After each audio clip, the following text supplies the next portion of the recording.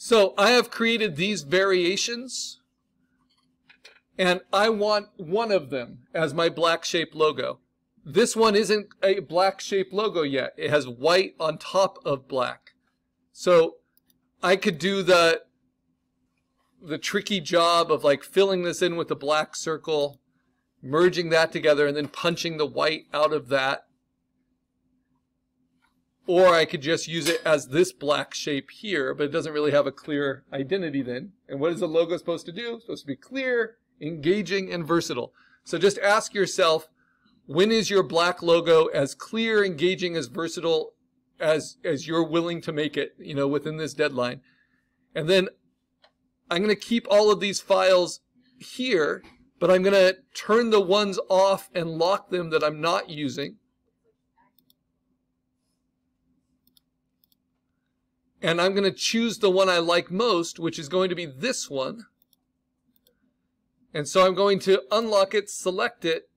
With the large selection tool, I'm going to move it onto the artboard.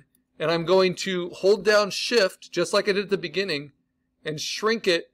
Doesn't need to be centered, but it does need to fit on the artboard, whatever your artboard is. That's just for the standard scalable vector format, the SVG. You need to have it on the artboard. So now, if this is the one I want, I can just go ahead and update my AI file. It will have all of these other resources in it, but it will only show this one. And then I'm also going to say File, Save As, to my computer, an EPS. And I'm going to, this is my second version, right? So I'm going to call this Medallion. Generally, when you do a logo within a circle, it's kind of a medallion template. And it's interesting to do a dynamic shape within a circle because it's kind of doing both central symmetrical and dynamic at the same time. Okay, now you can see that. I've got two EPSs.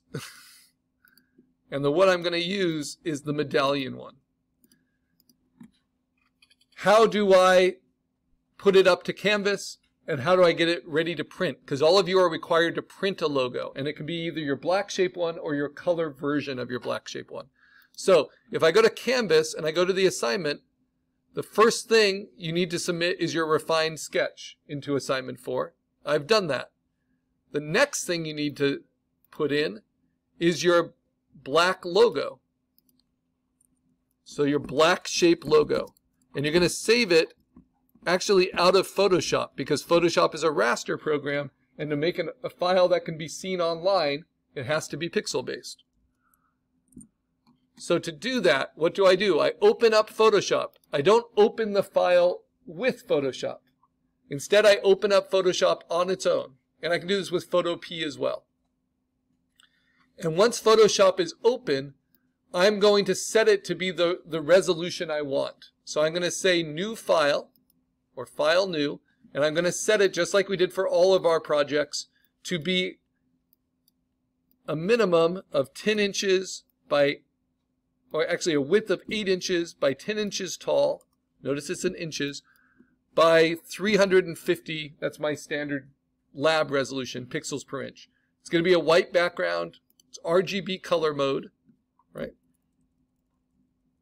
And for whatever reason, that did pixels rather than inches. So I'm going to change it again here in image size. 8 by 10 inches by 350 pixels per inch. Okay, there we go.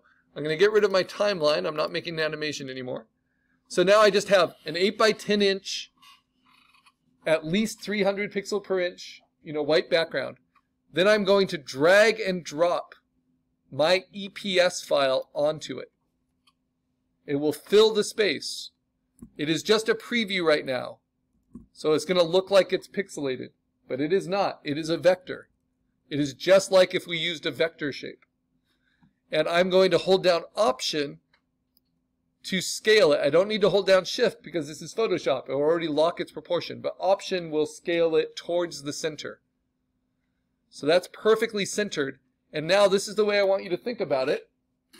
The black space around the right rectangle is your map. So you're just deciding how much white space do you want around your logo when you print it. Okay? Then you hit return. And now, this is a vector. You can see the little vector shape there. It's a smart object linked to a vector, but it's going to rasterize itself to whatever the native resolution is. So if I change this to be 16 by 20 inches, my vector logo will be will match that resolution. Will be perfectly clean at any resolution. So this is how we work between raster and vector files. We turn the vector into a smart object, and then it will always be as sharp as possible within the pixel space we create. And because this is print resolution, that will look really good. Now, how do I save it to put to canvas? I turn off the background because I don't want that white space in the image, and I save it as an online format. So I'm going to first save it as my assignment.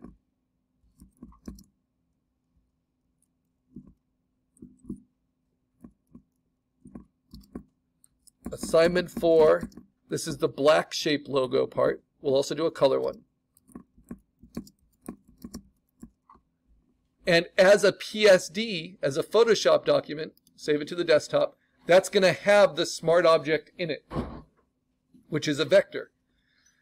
I turn off the background, and now I save it as a copy as a PNG format. PNG format preserves the transparency, keep the defaults, and now if I open that up in preview, it will be on a gray background. That's what I put up to canvas. So, what is my refined or my finished black logo? It is actually a PNG.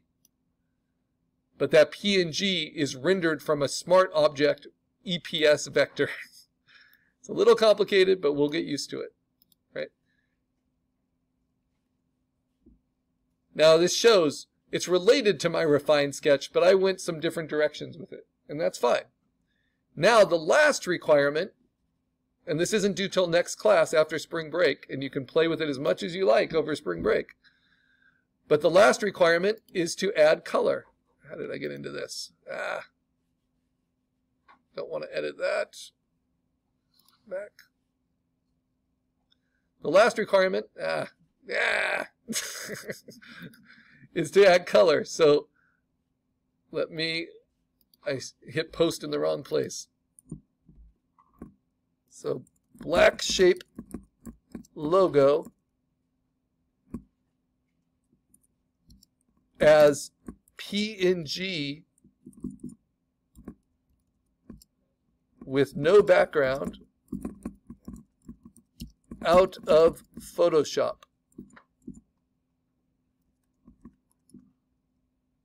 Now you need to be careful because EPS files are picky.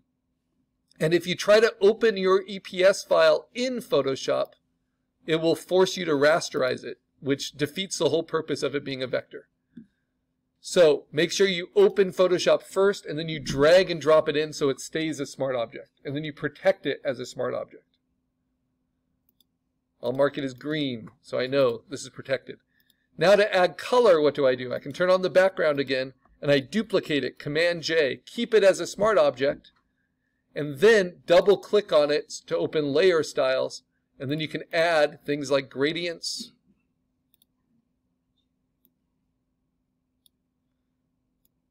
things like drop shadows,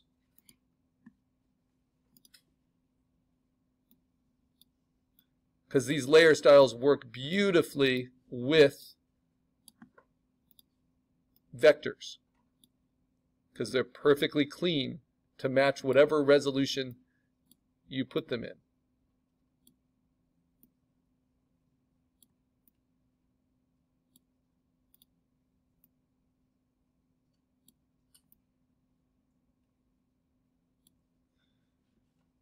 We can even play with texture and contouring. So the texture I like when I do this for logos is actually under the water presets. It's the most kind of empty water. It's looking like a Jurassic Park logo. But then you can play with the size of it, and you can make it really small so it just looks like kind of handmade paper. And you can play with the depth, make it more subtle. And then, of course, with colors, you can use color overlay. You can use blending modes. And you can play with your gradations and your opacities. And you can play with your angles. There's just so much you can do. Let's just do basics. Let's do blues. Because it's a campus logo or campus mascot, it makes sense to use some campus colors, right? So then that begs the question, well, what if I want the inside of my color version? I know my black shape logo had to be like all cut out of black shapes. What if I want my color version to have things filled in?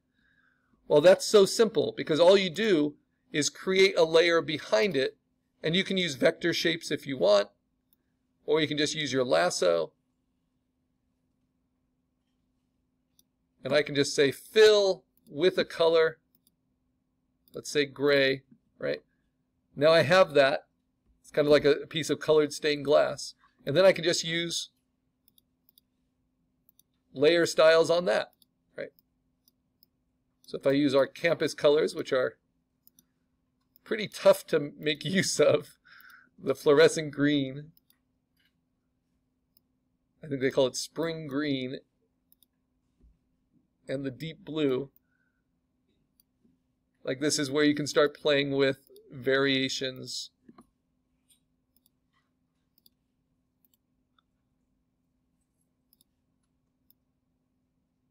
that make a little bit more sense for your client, right? And then what if you want to color within the shapes of your logos? Like if I wanted the eyes to be a different color. Well, what you do is you keep your smart object, but then you select the parts from your smart object you want to color differently, and you duplicate them, and then you change their effects. So even though they are rasterized, they're outputted from your smart object. So as long as you stay in the same resolution, they're all going to look good. So if I want that eye to be a little bit lighter, for instance, or to turn that drop shadow off, I can do that. What if I wanted to have a stroke? This is actually really fun with vectors, right? Because unlike the stroke in Illustrator, I can set the stroke to be on the outside or on the inside, not just centered. So if I try it on the outside, that's pretty nice. But maybe I want it only on the outside of the inside, if that makes sense. So what I do is I select it all. Here, just duplicate those, and then turn on the layer styles only where I need them.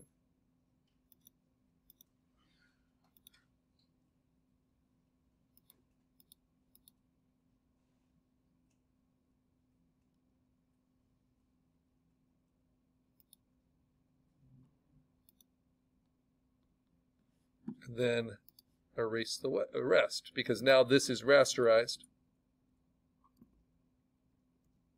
Up. So what do I want to do? I want to do... Anyway, lots of versions that you can play with. It's because I don't have contiguous checked.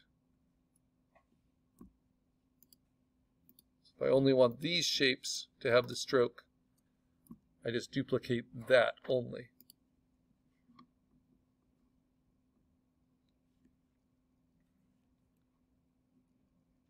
So that's how we're going to add color as layer styles. And it really lets you kind of explore the full range of them and all the options you have, right?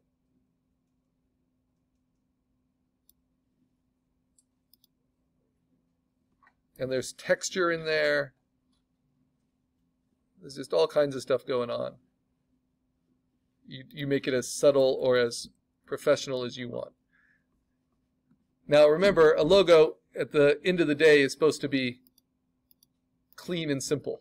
So overdoing it is not always the best way to go. And you want it to be easy to read from a distance. So